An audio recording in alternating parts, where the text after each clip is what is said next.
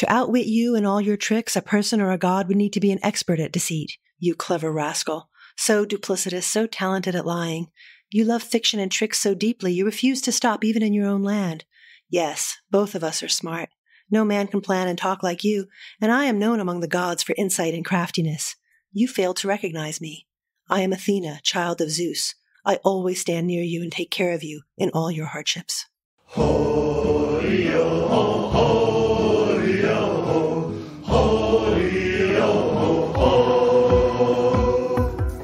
Hello and welcome once again to the Spouter-Inn. I'm Chris. And I'm Suzanne. And this time we are reading Homer's Odyssey, and we're going to be looking particularly at Emily Wilson's translation of it. Which is a new beginning. We started with Homer's Iliad, and so now here we are at the Odyssey, which is sort of bookending what we've been doing so far in these conversations. Well, we'll talk about that in a moment, but first we have a little bit of news. I think we never actually mentioned, but a while back, you were a guest on another megaphonic podcast called This Is Your Mixtape. Yeah, just a couple of weeks ago. That was super fun. I really enjoyed doing that with Michael Collins. Yeah, so for those listeners who haven't heard it, it is a show in which Michael asks a guest, somebody interesting, to pick 5 songs from 5 different periods of their life, and they talk about the songs, they talk about the life, they talk about all sorts of things. And I learned quite a bit about you from listening to that episode. It was really compelling. Well, it was a really fascinating thing to do, right? Because, how can I put it? We remember our past, but we don't sort of consciously remember our past. Like, unless there's an occasion to retell a story, you just don't. And so even if you've known somebody for a long time, these stories don't come out unless there's a reason for them to be told. And also, I got to learn a few new songs, which was terrific as well. So we'll have a link in the show notes for that, but go listen to it. It's really great. Also, another weird thing happened. After our last episode on The Tempest came out, there was a bit of conversation in the Slack group that anybody who supports us or any of the other megaphonic shows, go to patreon.com/megaphonic if you want to join us in that Slack. But we had a conversation about The Tempest and we talked a bit, and it led to some very silly jokes, as often happens. And that eventually led to us making some t-shirts. It's a very regenerative podcast, I have to say. It was really strange, but it was delightful. So we have some very silly t-shirts up for sale, one of which has the Full Fathom 5 quote on it in a very sort of vaporwave 90s Dixie cup looking geometric background. And another one has something that isn't quite the Full Fathom 5 quote. You can choose which of those you'd like, or you can get both of them, or you can do whatever you want. But we just thought we'd let you know about it. The second version is very meta. It's definitely meta and definitely something you might have to explain to people, but that's what t-shirts are for, I guess. So, as you said, this is a throwback, a follow-up, a part 2 in a way to the very first text that we looked at, the Iliad, which is also attributed to Homer. There is, of course, as always, some complication around the simple attribution of these two poems, these two epic poems to Homer, inasmuch as there may or may not have been anything like an actual Homer person who composed either of them. And in fact, they might not have been composed by the same people, by the same forces, writing it as a follow-up to the other one in that way that an author who writes a sequel to their, it's not J.K. Rowling putting out the next Harry Potter book. Yeah, no, I was just thinking about this as you were talking. It's a really interesting question, because, they're both attributed to Homer. So this poet from antiquity, they date from around 7th centuries BCE. They clearly emerge from the same cultural environment. They both emerge as oral poems, both the Iliad and the Odyssey, that take on written form. They take on that written form around, probably around the 7th century BCE. And if they're not by the same poet, they're emerging from the same or very close poetic context, right? Like the same cultural environment. But what gives them their form and gives them the ground on which we tend to compare them comes, I think, less from that 7th century oral story origin than it does from when these were codified. We talked a little bit when we did the Iliad about this moment around the 2nd or 3rd century in the Common Era, AD, where in Alexandria and around Alexandria in what's now northern Egypt, you have sort of schools of commentary and explication of these texts. And they read Homer really seriously, both the Iliad and the Odyssey. And that's where we get the 24-book structure that we find in both of those works. And so the form of the poems, like, especially when we talk about things like symmetries or like the shape of the narrative, they're shaped in that same cultural environment. So in some ways, they're twin texts because they both come out of this, ancient oral culture. But in some ways, they're twin texts because they come out of a kind of a codification moment in commentaries, which I think is really interesting. I find that fascinating. I guess a lot of people who learn about Homer go through several stages. First off, thinking Homer was a person who wrote 2 really long poems that became very famous. And then maybe learning that, well, maybe it was sort of more of an oral culture thing and maybe it was attributed to this. So maybe it's like a similar set of forces. But this third stage of where you think of it as, no, it's more of a way of reading, like a tradition of interpretation. That's right. That strikes me as really fascinating that is how these 2 texts have been lumped together. I mean, they were already attributed to the same author before you get to the Alexandrian context, but the strengthening of that relationship, that's definitely coming out of there. Well, so we should talk a little bit about how these 2 texts relate to each other. Yeah, and also maybe sort of laying out a little bit about the Odyssey itself, which I always feel it's a little bit like what we faced when we were talking about Shakespeare last time, where like everybody has heard of the Odyssey, right? Or the idea of an Odyssey. Like there's the movie 2001, A Space Odyssey. Like to say something is an Odyssey, that's a pretty common term. So they might not know the whole plot of the work, but they have an idea of Odyssey. And that's kind of interesting. Like that's ubiquitous. Yeah, I think we think of an Odyssey as a journey, and a particularly arduous journey with lots of adventures along the way. Yeah. And obviously that's coming out of this text. But it's interesting to both think about how the actual text does and doesn't reflect that. Yeah. Just like we talked about how the Iliad, while we think of it as a poem about the Trojan War, it in fact covers just a small sliver of the war and isn't always focused on the war itself, but more about the interpersonal dynamics that emerge from that intense state of being under siege or sieging a place. Yeah. And the Iliad, being about Ilias, being about Troy. So it's the story of a city and the story of the death of a city, right? That's unfolded through the participants in the siege, both inside the city and outside the city walls. And in the Odyssey, it's the story of a man, right? So it's the focus there's a lot of parallelism, but the focus is different in a really interesting way.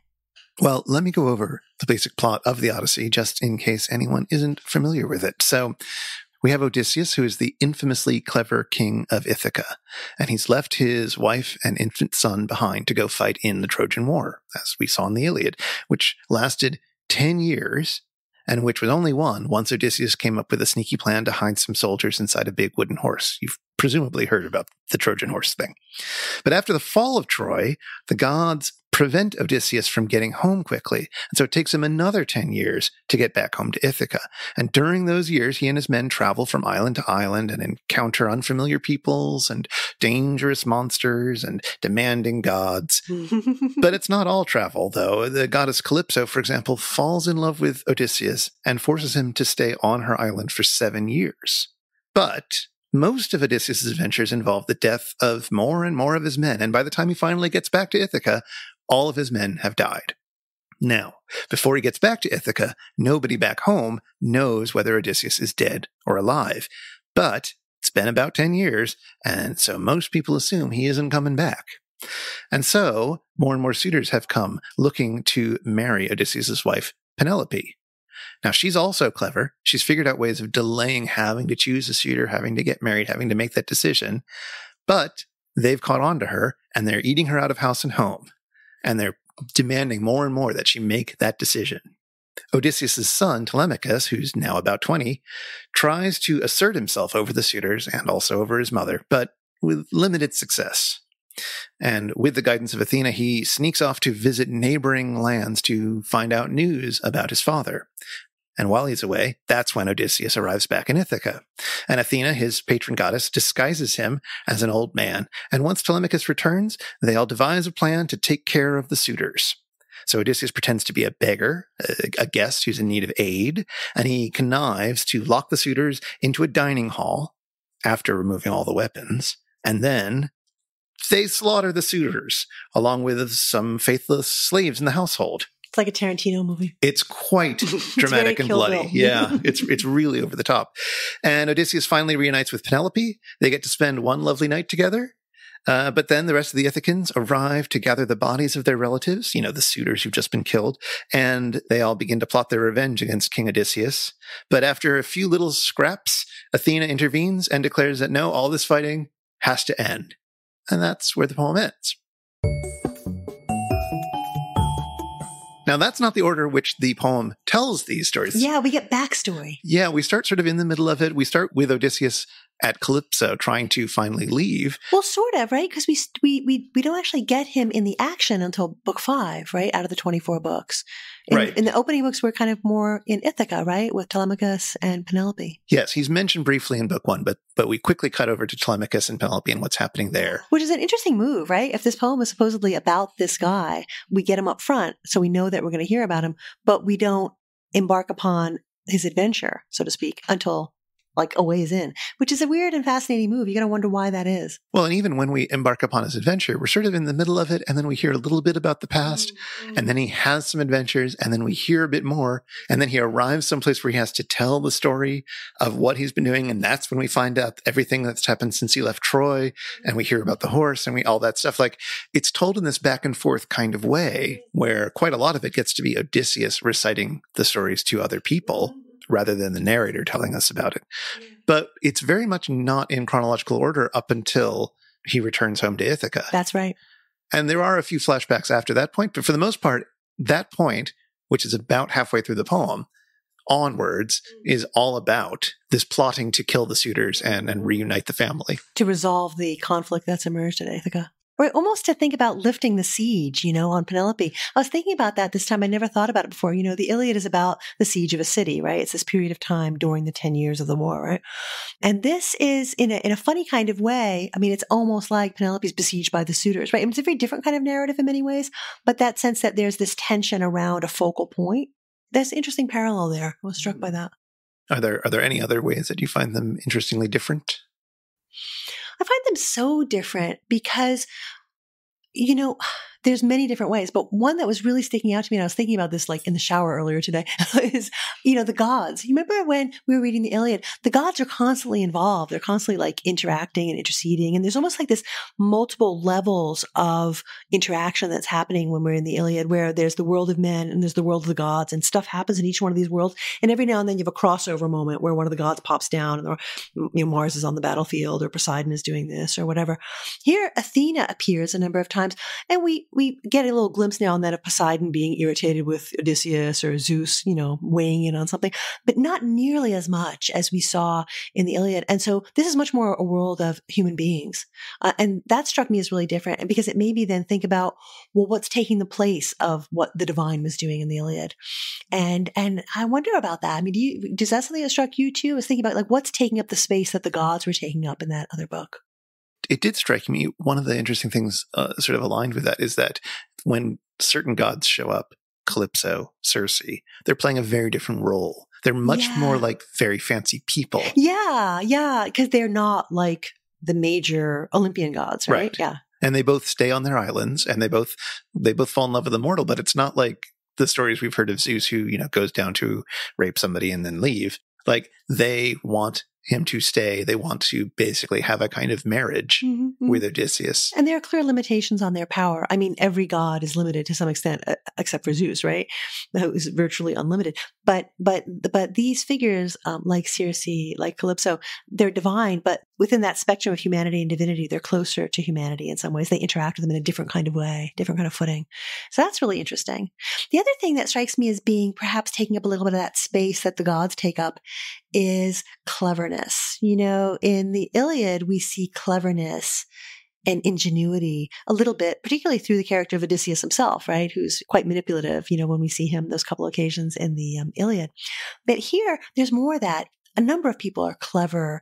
It's a quality that Odysseus has, in abundance. He shares it with Athena, and we might talk about that relationship between Odysseus and Athena. Part of it is that shared cleverness that we called out in the passage we began with. But also Penelope has got a kind of, not exactly the same language is used to describe her, but in her subterfuge that keeps the suitors away, she's weaving an elaborate tapestry. And every night she undoes the weaving she's done during the day in order to hold off the time when she's going to have to give an answer to the suitors. And eventually she gets caught out in this subterfuge and she has to actually finish the weaving that she's been doing. Also, when she encounters Odysseus near the end of the narrative, she's also like clever and circumspect, right? So human intelligence and ingenuity seems to be doing an odd kind of work. Like, it's not divine exactly, but it's present and like, for example, we get the account of the Trojan horse here, right? Which we don't get in the Iliad. It's about the story of the fall of Troy, this business with the Trojan horse, but it doesn't show up in the Iliad. It shows up here in the Odyssey as part of the remembering of that history. And that, above all, is about like trickiness and creativity and how can I put it? How human ingenuity can be a force for good in the sense that it can serve you and your companions, but it also can destroy others. So that takes up a lot of headspace, I think, in the Odyssey. Well, and indeed, famously, the opening line of the Odyssey, which I will not attempt to read in Greek, but it's translated in the Emily Wilson translation that we're working with today as "Tell me about a complicated man." And the word for complicated is a famously difficult to translate word. It's polytropos, which literally translates into many turning or much traveled, or there's a few different ways that like can very literally, like mean. many turning, many turns, right? That's the most literal level of it, right? But then what that means. What that means is interesting. And in modern Greek, that has come to mean cunning or crafty, the same way that we normally understand it of Odysseus. But I'm also thinking about that many turning and ways that echoes throughout it. For example, as you were just describing, one of the ways that Penelope is thought of as clever is through her weaving, which is, of course, a way of much turning. Turning and unturning, right? Like, in other words, you move the spindle through the warp, right? And you turn as you go back and forth, row by row, right? Literally, right? And then she undoes it, right? So, like, on some literal level, that is exactly what she's doing. She's turning and unturning. Yeah. And then you can play it out as well that, with regard to Odysseus, I guess more specifically, is it that he's got this cunning, crafty, many turning kind of mind, or is he turned many times? Like, in other words, when we talk about his journey and how circuitous it is and how he goes here and here and here, is it describing what happens to him, or is it describing him, like this intrinsic quality? So that is really weird. And when you start looking at the translations, they vary a lot in how they deal with that, which is really interesting. Yeah. But what is at least unanimous is that every translator's note and translator's introduction points that out. Yeah. And, you get a whole bunch of different kinds of phrases that account for Odysseus's quality of mind that pick up on that many turning, many turns of the opening line. Elsewhere in Wilson's translation, she gives it as many-minded, but other accounts of Odysseus's intellectual qualities say this. In Book 7, he said to plan his words with careful skill. At another moment in Book 8, he tied a cunning knot that he had learned from Circe. And this idea of tying a knot, right? Again, like Penelope's weaving, it's like a really interesting metaphor embedded there. Like, literally he's tying a knot, but it's, how can I put it? He does this metaphorically and intellectually as well. There's just a whole range of languages, sometimes quite negative and sometimes very positive, right? But always twisty. Yes.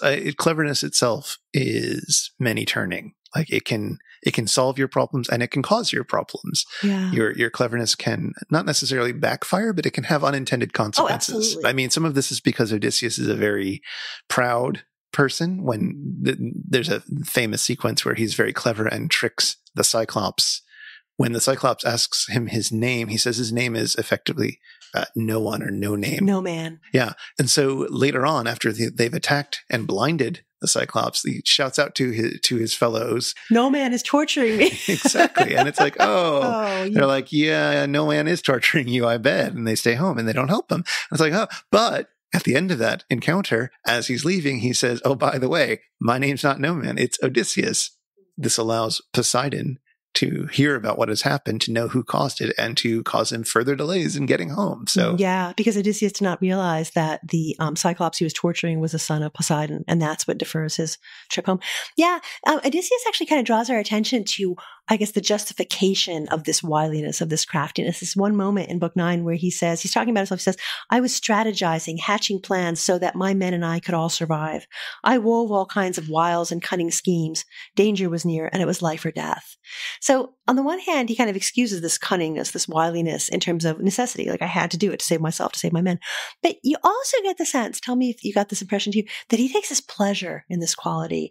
And Athena takes a pleasure in this quality. You rascal, remember in that opening? Oh, right? yes. She likes that in him.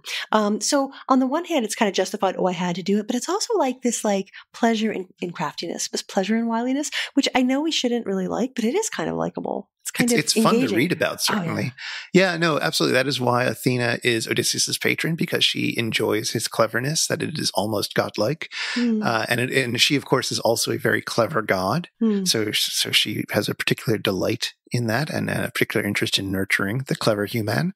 And it's a different way of getting glory, right? Because usually you expect that Achilles, well, for compare example, Achilles. I was just going to say. in the Iliad, he's going to get glory by fighting, by killing, by these very direct, blunt measures. And while they do show that he is, more complicated than just killing in terms of his emotional state and his connection with people and his motivations, that's very different from Odysseus coming up with the clever ruse of sneaking people in through the Trojan horse. Totally different, right? But what's really fascinating is that then you do get Odysseus in that sort of almost Achilles-like position of carrying out bloodshed near the end of the Odyssey. But the fundamental difference, I think this is super important, is that Telemachus is there with him, right? It's a father and a son. And that father-son relationship, both between Odysseus and Telemachus throughout that whole second half of the book, but also when Odysseus encounters his own father in the very last book, that's a whole thing that's going on there that's really different from the heroism of Achilles back in the Iliad. I mean, not that fathers and sons weren't important there, but in a very different kind of way. Like in the Iliad, it was more about that we heard more about the whole father-son dynamic on the Trojan side. Here, we're getting that folded into the Greek hero in a really creepy kind of way, I think, in some ways. Well, creepy how? Well, I'm thinking about the scenes of bloodshed and violence. In other words, Telemachus kind of grows up. He becomes a man. And the way he becomes a man is by carrying out savage acts, even more violent than what his father proposed to do. And that's what makes him a man. I find that super creepy. I always am on the fence here. I don't want to give away too much of what happens. But on the other hand, so Odysseus comes home. That's a spoiler alert. Odysseus comes home. And we know that there's a violent scene when order is kind of restored, but the nature of that scene bears looking at. So after the slaughter of the suitors takes place and Odysseus and Telemachus together have carried this out, they make the slave girls of the household clean it up. So that's pretty hideous, right? This is not Odysseus speaking, but Telemachus. He speaks winged words to them. He says to the female slaves, "Now we must start to clear the corpses out. The girls must help. Then clean my stately chairs and handsome tables with sponges fine as honeycomb and water." And then he says, "Take out the girls between the courtyard wall and the rotunda, hack at them with long swords, eradicate all life from them. They will forget the things the suitors made them do with them in secret." And the girls sob, carry out the bodies of the dead, pile them up, clean, right? There's this long process where they know they're going to be slaughtered and they're cleaning up. And then Telemachus, showing initiative, he says, "I refuse to grant these girls a clean death since they poured down shame on me and mother when they lay beside the suitors." At that, he wound a piece of sailor's rope around the rotunda and round the mighty pillar, stretched up so high no foot could touch the ground. As doves or thrushes spread their wings to fly home to their nests, but someone sets a trap, they crash into a net, a bitter bedtime. Just so the girls, their heads all in a row, were strung up with the noose around their necks to make their death an agony. They gasped, feet twitching for a while, but not for long. It's like, wow. And that's something Wilson's translation does, I think, incredibly well. It gives you the raw painfulness of that scene. And that's what makes Telemachus a man. He takes the most savage acts that take place, the things that strike us as most horrid, right? It's not Odysseus doing these, it's Telemachus. And I think we're meant to understand this as okay, now that's what makes him a man. That's what makes him mature. I mean, so a lot of the book, especially the early section, is really focused on this question of Telemachus not performing properly the duties of being a man, even though he is of age.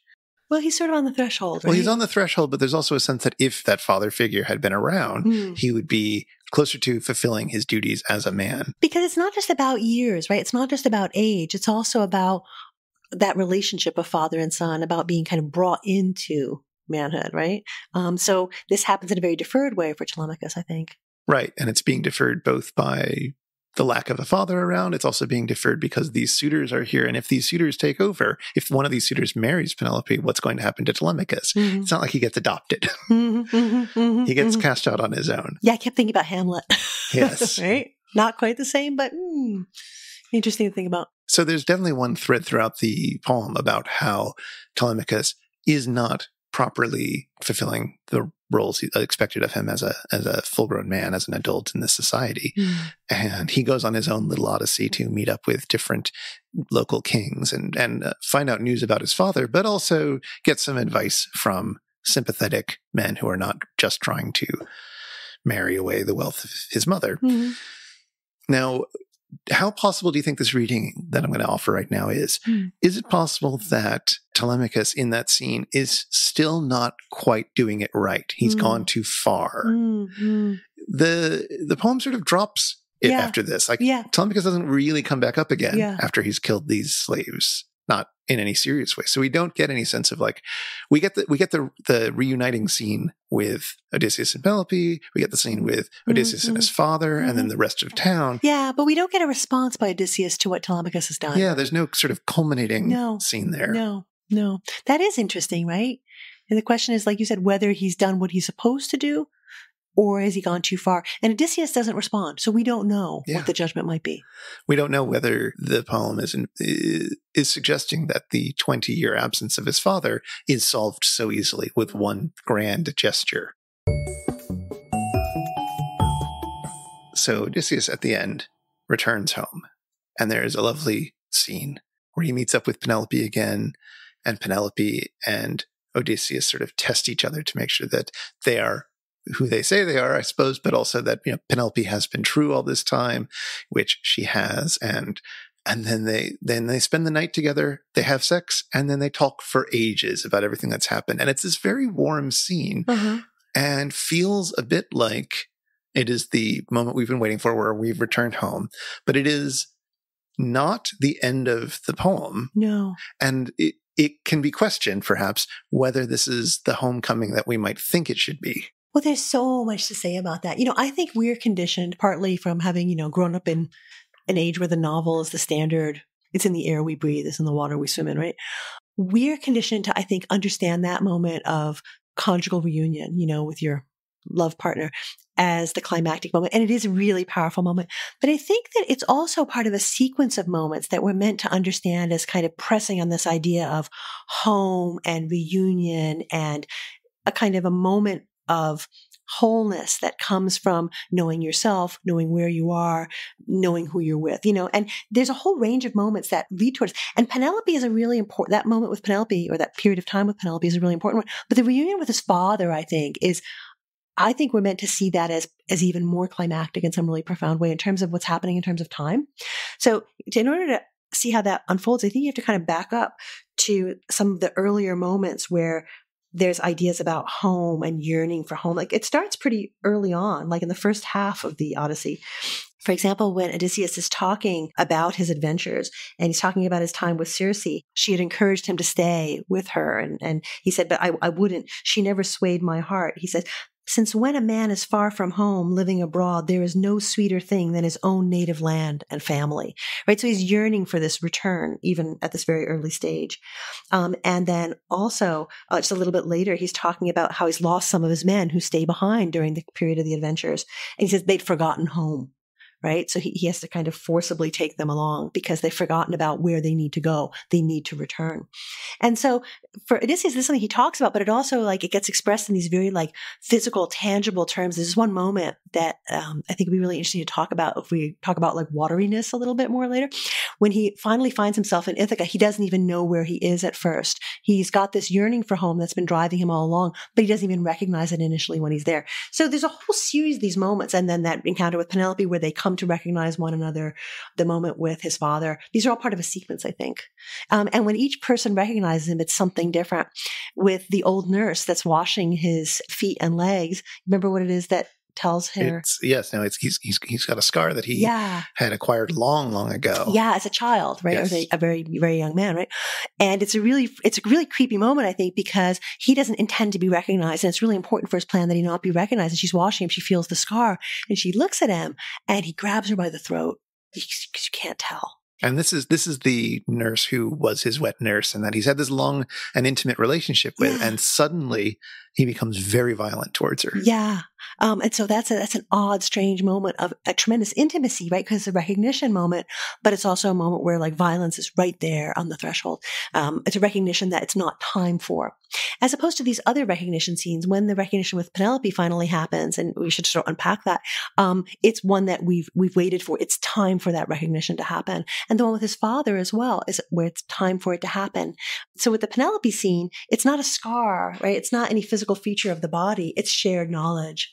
And she does this in a very tricky way. Well, they're about to head into the bed for some intimacy, and she makes a little joke about how the bed has been moved. Yeah, well, from she's their like, bedroom. oh, I'll arrange. Let me just see if I can find the passage because it's so great. She's saying, oh, I'm really happy to see you. She said, to her, one of her slave women, she says, make the bed up for him outside the room he built himself. Pull out the bedstead and spread quilts and blankets on it. She spoke to test him. And Odysseus is furious because, he says, who moved my bed? It would be difficult for even a master craftsman. No man, however young and strong, could pry it out. There's a trick to how this bed was made. I made it, no one else. There used to be a tree there, an olive tree. He says, I built the room around it. I packed stones together and fitted a roof. I trimmed the olive tree and used my bronze to cut the branches off and planed it down and transformed the trunk into a bedpost. And then I made the other three inlaid with gold and silver and ivory. And he goes on to describe how exactly he made this bed. It's immovable because it's anchored by this living tree, right? And he's so angry. He says, now I've told the secret trick, but woman, wife, I do not know if someone, a man, has cut the olive trunk and moved my bed or if it's still safe. So he's incredibly angry. And of course, she knows now. Right. And so it's a very climactic kind of scene, but it's weirdly symbolic. Like, what is it to build your bed around a tree, to build your house around the bed? It's this weird, I don't know what to call it, like a vortex or a black hole or a center of gravity in a weird kind of, it struck me as such a weird and powerful thing. I don't know what to make of it. Well, it's interesting to decide whether he would have built the bed because of the beauty of that idea of having their relationship be so firmly planted to the ground and stable, or whether he did that because it would be useful for a trick and testing someday. Yeah, well, he's that kind of guy, right? Right. Like was he playing the long game that sometime he might have to test his wife's fidelity and because nobody else should be allowed into the bedroom. No, that's so right. If anybody else knows about this clever life hack that he's done, then he knows that she's been unfaithful. Yeah. And that seems, from our perspective, kind of terrible as well. Yeah, no, that's absolutely right. And so we have these very different kinds of recognition scenes, right? So there's this yearning for home, this yearning for reunion, this yearning for coming back, right? All the way through. And then the recognition scenes kind of ring out changes on how that might look. There's the one by the scar where the old nurse recognizes his body. There's the recognition scene that comes through this shared knowledge about this bed. And then the recognition scene with the father comes through a different kind of means, again, though, through shared knowledge. So Odysseus' father, Laertes, doesn't really recognize him at first. And he says, well, if you really are my own son, this is really near the end of the book. He says, if you really are my own son, Odysseus, come home, show me a sign. Let me be sure. And Odysseus shows the scar, right? And that's not quite enough. So he does something more. He says, I'll tell you all the trees that grow in this orchard which you gave to me. When I was little, I would follow you around the garden, asking all their names. We walked beneath the trees. You named them all and promised them to me. 10 apple trees and 13 pear trees, 40 figs and 50 grapevines. At that, Laertes' heart and legs gave way. He recognized the signs as clear proof. So it's really interesting. It's a very different moment from the moment with Penelope, but there too it's trees, right? And it's not one singular tree. It's like numbers, and it's like this many pear trees, this many apple trees, this many grapevines. Like it's very specific knowledge. It's very Caliban. It is in some ways, right? There's this shared landscape, right? And this shared knowledge. But also like that Caliban sense of ownership is being able to itemize everything in the land. Yeah, I know that's absolutely right. So it's this, I don't know how to put it. There's this shared past, right? That is the guarantee that Odysseus is who he says he is, that causes that moment of recognition. But it's also like this shared landscape, right? Like this shared soil, this shared like physical material landscape. And the reason that strikes me so forcibly is, we've been talking about the Odyssey, or we've positioned it within a watery cluster, right? An oceanic cluster, and water, which we haven't talked about yet, super important in here. The waves, the shorelines comes up over and over again, but land is also really important. And this is one of the moments, I think, the tree moment where there's the bed that's built around the tree, and even more so this orchard. There are these moments where like the land, like the place where things grow, is being really highlighted. And that is something you don't get in the Iliad at all. So it's a very different poem in that way as well. I'm thinking about now how we've talked about how in some of the other books that we've looked at, the ocean serves as a way of, as a mode of travel, but also as a mode of separation. And we absolutely see this here. The reason why Odysseus can have all these adventures in strange places is because they're separated into islands, and these islands are conceptually... They're different worlds. They're different worlds, exactly. And one of the important things about them is that in many of these worlds, it's very important that Odysseus is not recognized, right? And He can be a different person in every place almost. Yes, but this point is perhaps kind of obvious, but the home that he's returning to is a place where he is recognized. And each of these places he goes on his travels, he's generally not recognized. So he's able to trick the Cyclops by claiming that his name is No Man. Mm-hmm. And he's able to live for a while when he reaches the island where Nausicaa is and where he is held for a day and asked to tell his great story eventually. It's because he's finally revealed himself, but he spends quite a while there sort of not known. He does want to be known everywhere he goes, it seems. Like he has to tell the Cyclops. He has to tell... He gets asked for his name and asked who his people are over and over and over again. And usually he doesn't tell the truth, right? He usually has another story. He's like, oh, I'm from Crete or I'm No Man or whatever. Yeah, but then eventually he does tell. Eventually. Because he does want to be known everywhere, because he does have the sense that every place should be kind of home for him eventually. Where are you thinking of, like where he wants to be known? Well, I'm thinking about him telling the Cyclops at the end of it that he reveals himself. He reveals himself, which is, in retrospect, a mistake. Oh, sure. Oh, sure.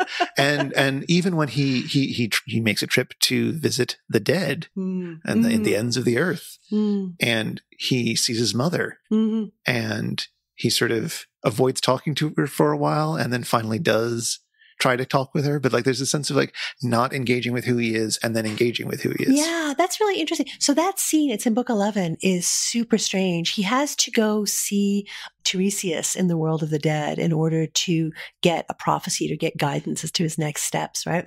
And he makes an offering and spills blood, right? And that's what will draw the shades to him. So he goes to the very ends of the world, beyond the end of the ocean, and then he makes that offering in order to draw the shades in.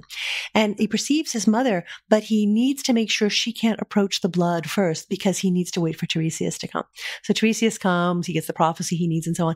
And then and only then does his mother approach. And then you have a kind of a strange recognition scene, right? And so, so this question of like when Odysseus makes himself known, it's like these weird tentative kinds of moments, that belated announcement of his name to Polyphemus, to the Cyclops, right? Which in retrospect is a mistake.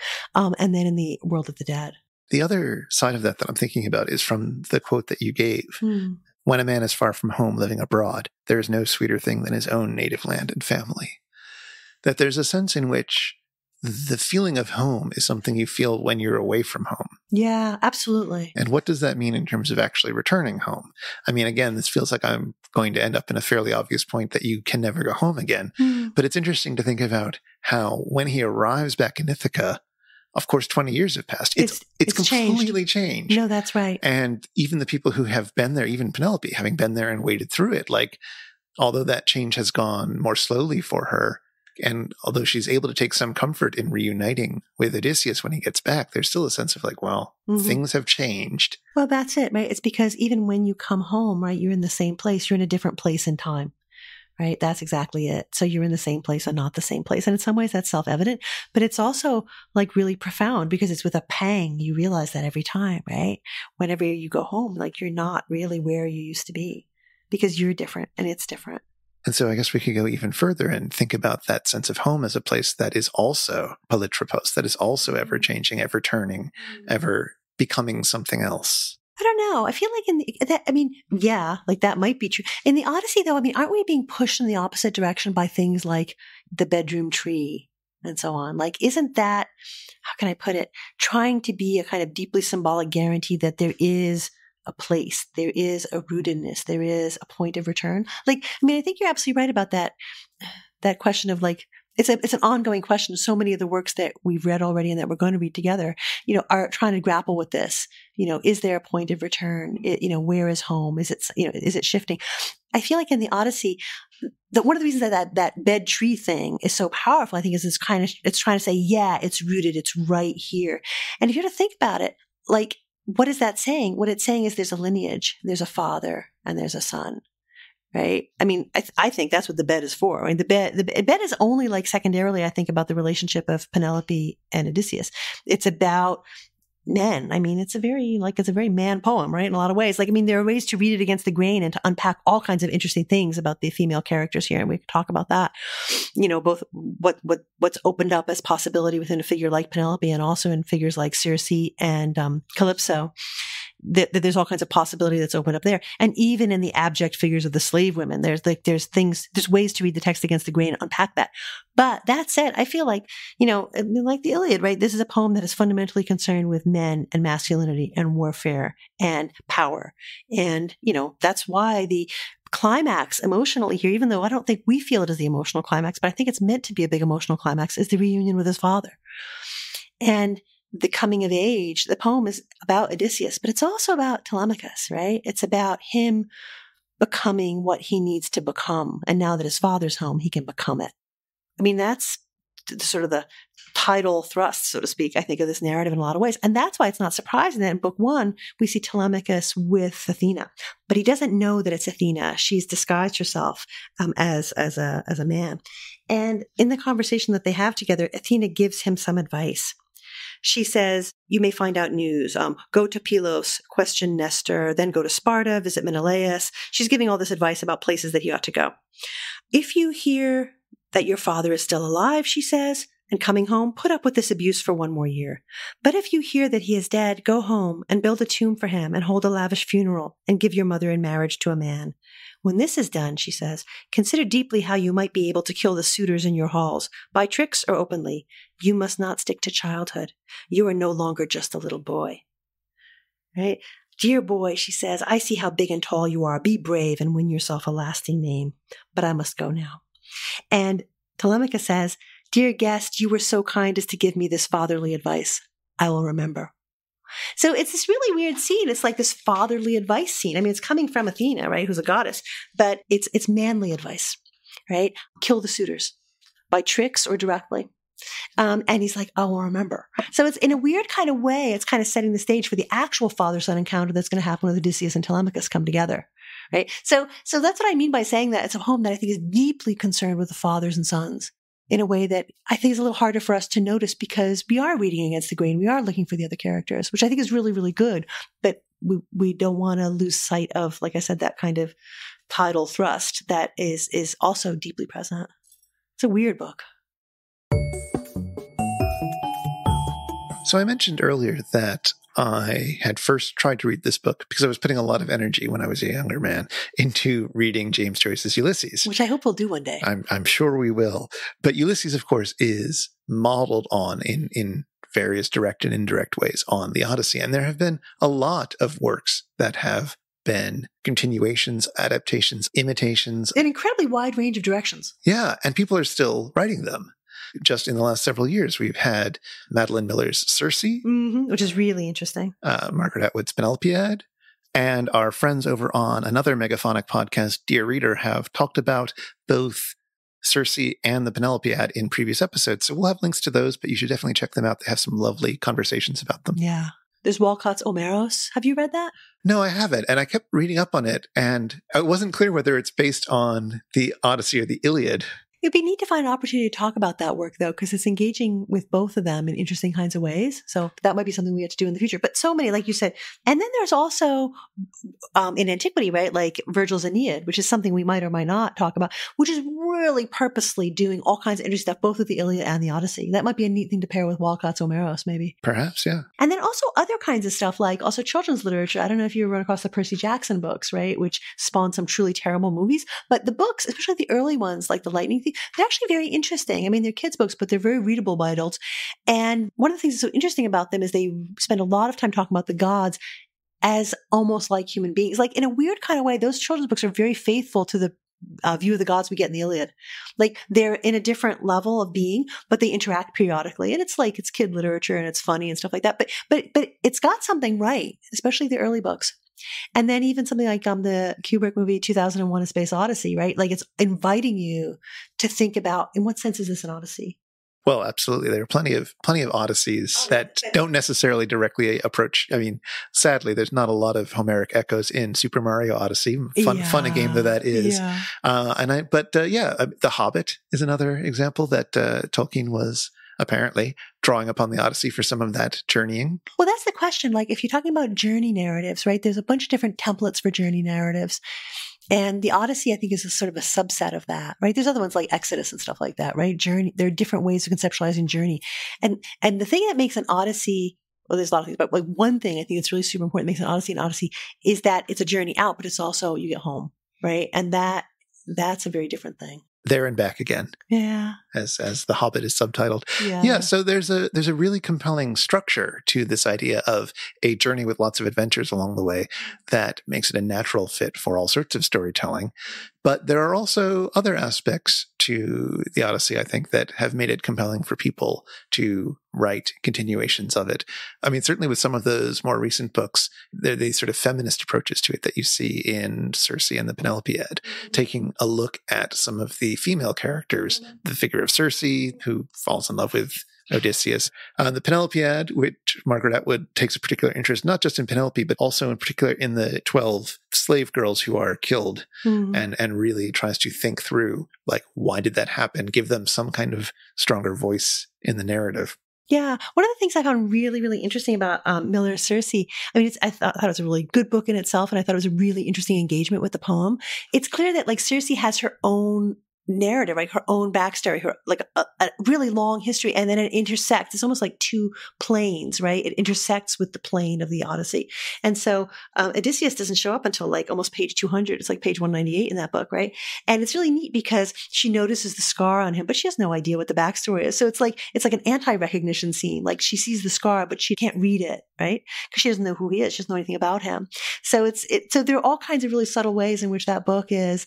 It's not modeled after the Odyssey, right? It's a story that parallels it or intersects with it, which I think is really creative. I like that. Both of them are finding characters whose stories could be told more fully, and then gives them a chance to do that. And in the case of Circe, it is particularly this understanding that the Odysseus moment is just a drop. It's just one small but important moment in Circe's life. And super important because it's a relationship with Telemachus that's going to become really is going to go into surprising new directions by the time we get to the end of the book, which I will not spoil. But the father-son relation that we were teasing out in the Odyssey is clearly something that Miller is really interested in too. Well, that's one of the other ways in which some of these other texts that have used the Odyssey have looked at it. What happens after? Yeah. A lot of people aren't fully satisfied with this idea that Odysseus gets home and then that's it. We need more. Yeah. So in the Inferno, yeah, we have a fantastic encounter where we hear a bit more about what happened after Odysseus got home, namely that he was unsatisfied and he went out to seek new worlds to conquer and swam out past the ocean and died out there. As I recall, went too far. Yeah. So he's an exemplar of like how you should not try to push the boundaries too far for Dante. And similarly in Circe, once Odysseus returns, he's not satisfied. Like, his talent, his skills are just wasted in managing Ithaca, and he can't adapt back to that lifestyle. And instead of going off he does go off, I guess, on some further adventures, but mostly he just gets frustrated and resentful, which I think resonates as how we'd imagine Odysseus would be when he got he needs back. A puzzle, right? He needs a puzzle to solve at all times. Yeah. So yeah, obviously a lot of classical and canonical texts invite people to write another chapter and continue the story or rewrite the chapters that have already been written. But I think there is something in the Odyssey that really encourages you to think about it from other ways, and not because the Odyssey is lacking in a sense. Like, it does feel psychologically satisfying, I suppose. Yeah, I think it's because that focus on creativity and craftiness, the many turning mind, right? Like, this quality of ingenuity, it encourages us to want more, to expect more because of the creativity that's implied in that, to solve a new problem, to deal with it. That there should be another horizon. To turn the story a few more times. Yeah, that's exactly it. I think that's why it's, I think that's maybe at least one reason why it's stimulated so many kinds of responses. And also, the other reason I think maybe is something you were talking about earlier when you were talking about the islands, when Odysseus tells his backstory, it's almost like there's all these other worlds. It's like, it's not science fiction, obviously, but there's a very science fiction-y fantasy kind of quality about those encounters where you get a sense that you could have a whole nother book about the Lotus Eaters or about, any one of these kinds of sites of encounter. Well, and in fact, there was an early follow-up written by Lucian in the 2nd century AD, which is known as A True Story, which I have not read, but it describes some of the further tales of Odysseus going, again, out beyond the Pillars of Hercules and even going to the moon. Oh, that's so great. So that's awesome. So it is a book that has been read as science fiction. So there's something to that idea. That's very fabulous. So this was the final book in our Watery Oceans cluster. And we've talked a little bit about how water plays out in the book, but I feel like this book actually took on a few other ideas about water that we hadn't seen in the previous books that we looked at. Yeah, like for both To the Lighthouse and The Tempest, we ended up talking about time in connection with water. And that was really interesting, like in terms of like how the tides are functioning or how the Tempest season marks out a certain kind of annual cycle, or the sort of family time, the way in which water sort of plays a role in that for the Ramsay family into the lighthouse. And I found like it seemed to me in the Odyssey, even though time is also really important, water is functioning in this really different kind of way. Whereas you were saying it's sort of dividing and linking, like you travel on the water, but you also encounter these other worlds, so to speak, in these different islands, right? But one of the things that struck me this time reading the Odyssey was how at one and the same time, there are moments when water and ocean seem absolutely immediately understandable. Like it's the ocean we know. It's just like things we've experienced. And there's this like feeling of recognition. And these other moments were like, this is another world. So I'm going to give 2 examples. One of them is this moment of like total recognition, or at least it struck me this way. So just after Odysseus has left Calypso, he's being sort of dashed in the water by the sea god Poseidon, who rouses a huge and dreadful wave, right? And Odysseus is trying to make it to shore. He dives into the sea and he drifts on the waves for 2 days and nights. And finally, he washes up on the shore. The waves grew big and hurled him at the craggy shore. His skin would have been ripped away and his bones smashed had not Athena given him a thought. He grabbed a rock as he was swept along with both hands and clung to it, groaning till the wave passed by. But then the swell rushed back and struck him hard and hurled him out to sea. As when an octopus dragged from its den has many pebbles sticking to its suckers, so his strong hands were skinned against the rocks. And then he gradually finds his way onto the shore. His legs cramped up. The sea had broken him. His swollen body gushed brine from mouth and nostrils. There he lay, hardly fit to move. It's this long passage, but this whole sense of like your body being dashed on the rocks and not being able to find your way out, and the watery foam filling you out. Like, you know, if you've ever wiped out in the waves, right? This feeling is immediately, you know exactly what world we're in. So there's moments like that where you're like, oh, that's the ocean I know being submerged in. There's also these moments where the ocean is like this super, super alien kind of place. I don't know if you, when you were reading this time, looked much at the passage where we get a description of Scylla and Charybdis. This is in book 12. It's the rock and the whirlpool. Yes, these 2 dangerous items on their voyage, where you don't want to go too close to the whirlpool or you'll fall into it, and you don't want to go too close to Scylla the sea monster because she will reach out with her many arms and grab your men. And in fact, his men do die in this. Yeah, well, that's the thing. Like, it's a weird moment because, how can I put this? On the one hand, we read it as kind of natural phenomena, the rock, the whirlpool. Like, it's monstrous in the sense that the same way that the waves are like tentacles that drag you down, right? Scylla is on one side and the other side shining Charybdis with a dreadful gurgling noise sucked down all the water. When she spewed it out, she seethed, churning like a boiling cauldron. The froth flew high, right? So it's natural phenomena, but it's also monstrous. Like it's also, I don't know what to say, personified. Like I found this passage, and this is in book 12, really uncanny because on the one hand, it's kind of natural things. Like we know what dangerous rocks are. We know what a whirlpool is, right? But here they're monsters. And I found that really, I don't know, strange. Like it was familiar and alien. And the reason I guess I was thinking about that is because reading Wilson's translation, which I'd read parts of before, I'd never read it straight through until we were getting ready for today. One of the great things about it, I think, is that it's very accessible. It's very immediate. It's very visceral. Like you feel many of the moments in this translation as if it's your own world. Like you have a sense of familiarity. And that passage, and it's not due to any feature of the translation. It's just this is the world of Homer's poem, right? It's a world we kind of know, the rock and the whirlpool, and also this is a world where those are monsters. Like we don't quite that's not quite our world, right? And so it's alien and familiar. I found that really striking this time.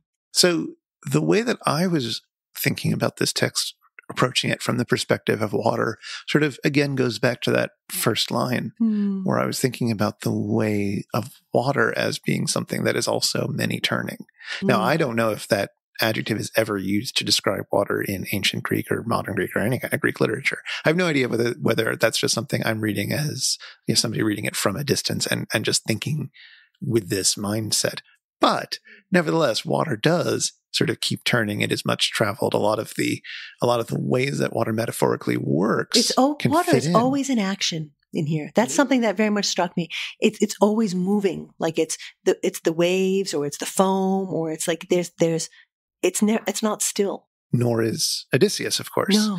And similar to water, Odysseus seems to be able to pour himself into whatever shape is necessary. Yeah, he fits his container. Exactly. So he's able to fit into any situation very easily and very cleverly, as we might say. And so this idea of this being a book about what that means, like not only thinking through this idea of cleverness, but also this idea of wateriness, right? I wondered if that word had ever been translated to sort of pull out, because Wilson uses that translation complicated for that idea, which is a perfectly good thing, but it is a very physical object idea of something, because complicated often means folded into itself. That's the etymology of that word. But like, what's a watery sense of complicated? Yeah. Yeah. One of the reasons I find that choice in the opening line, how she translates that complicated, one of the things I really liked about it is, if you ask me about something and I feel like I can't really explain it, I'll say it's complicated. Right. Right. And to say it's complicated is a way of saying, I'm not going to explain that, or at least I'm not going to explain that yet. And that's exactly what's happening in this book, right? Like we know there's stuff going on there, but we're only going to, in the fullness of time, understand what the motivations are, what's happening, what's making him the way he is. Well, as our watery oceanic summer comes to an end, Alas. We're going to take on for our next cluster. We're going to go in a different direction, I suppose. We're going to be looking at some philosophical novels. Appropriate for the start of the new academic year. Yeah, I suppose so. Probably none of them are novels that you would immediately think of when tasked with name a philosophical novel. Yeah, but I think they're going to resonate with one another in really interesting ways. Oh, yeah, and they absolutely, I think, fit the criterion. So the first one we're going to be looking at is George Eliot's Middlemarch, which is very exciting, I think. Have you read this one before? I haven't. I've dipped into it and actually started reading it many years ago and just stopped. Like, it wasn't like I was like, this is awful, I don't want to read it anymore, but life got in the way somehow. So I'm actually really eager to talk about it together now. Yeah, it is a massive, massive book, of course, but it'll be interesting to talk about. And also, that's a really nice way for us to talk about something we brought out in the past, but maybe not so recently. The idea that, like, yeah, it's great when you read a book from beginning to end, but you know what? Sometimes you read parts of a book, and that's also good. That's also fine, right? So we'll see what happens. I'm curious to see what reading Middlemarch again looks like with the comfort of knowing what happens and therefore being able to quickly go over passages. Because there's definitely a real thrill in reading a novel or a text for the third, fourth, fifth time when you know when to go very fast and know when to slow down. And you can just know when to slow down and really enjoy the parts that were pleasurable. Yeah. So after Middlemarch, we will be looking at a work that many of our listeners probably haven't heard of, which is a big shame. But it's been getting more attention in the last little while. It's Ibn Tufil's Hai Ibn Yaqtan, Alive, Son of Awake. It's a medieval work from the 12th century, hugely influential, partly known to Western readers because it lies behind Robinson Crusoe by Defoe. But it's really fascinating in its own right. And I think it'll let us unfold some really neat ways in which philosophy and literature intersect. And the final work that we'll be looking at is Margaret Cavendish's The Blazing World. Yeah, that should be fun. Which I haven't read yet, but I've only heard fantastic things about. It is a 17th century novel about, like... Well, it's sort of science fiction-y. I mean, at one point we were talking about if we wanted to read that work, where we would put it, what kind of cluster it would do best in. And we've been thinking about like sort of proto-science fiction. But I think it's going to work really well here in thinking about like, what is philosophy? What do we understand as philosophical literature? How do those disciplines intersect and how do they overlap, right? And I think this book is going to let us unfold that in a really idiosyncratic and neat way. And she's a wild figure, Cavendish. Yeah. Yeah. I'm super excited to finally have an excuse to sit down and read that. So yeah, those are the books that we'll be doing in our next cluster, and I'm super excited about it. But in the meanwhile, if you'd like to get in touch with us, you can email us at spouter@megaphonic.fm, or we're on Twitter @thespouter. We would love to hear from you. Show notes with links for everything we've mentioned in this episode are at megaphonic.fm/spouter/15, and the Spouter-Inn is one of the many fancy little podcasts over at Megaphonic FM. So, until next time, see you again at Spouter-Inn.